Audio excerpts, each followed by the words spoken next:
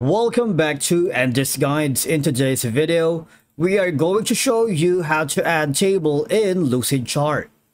Let's begin. Now, the first thing that you need to do is to log in using your credentials. If this is your first time here with Lucidchart, I need you to click the sign up option. And from here, just follow the on-screen instructions and you're good to go. Adding a table in Lucidchart is a straightforward process that can significantly enhance the organization, clarity, and effectiveness of your diagrams and presentations.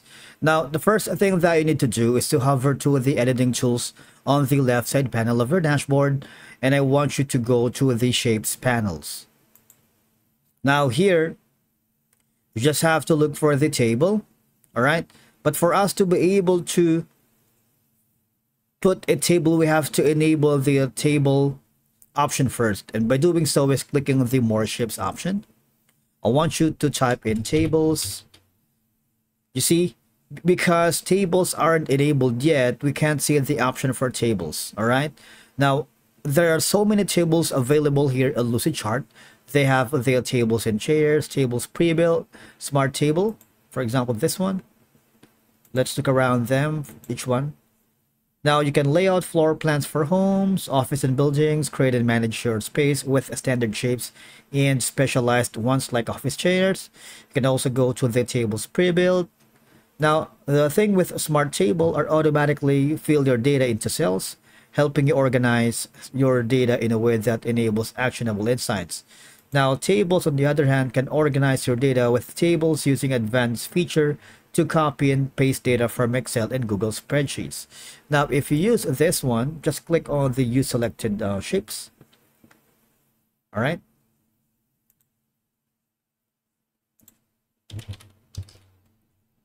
You have to enable that first. You see, when I click that, the tables option is already added on the left side panel. You see that? I want you to click the use selected shapes. What will happen? You have an option here to click the tables,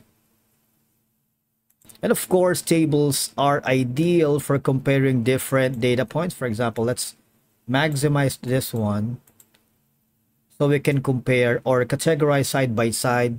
Now it gives you a better analysis and decision making because you are allowed to track changes or variations over time, making trends easier to spot and analyze. So after doing so, you can put in as much as tables as you can in this section right here. Now readers can quickly grasp the relationship between data points. If you put so much option here, you see that one, there's a lot that you can work with the data because they serve as a reference point for specific data during discussions or presentations. Let me tell you that a well-designed table adds a level of professionalism. As you can see, diagrams and presentations making them look more polished and organized. You see that one?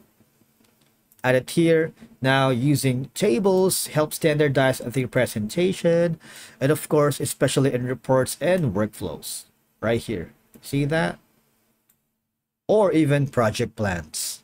And that's it for today's video. Thank you so much for watching. And these guides, if you find this video helpful, please give it a thumbs up. And do not forget to hit that subscribe button to stay updated with all the latest content.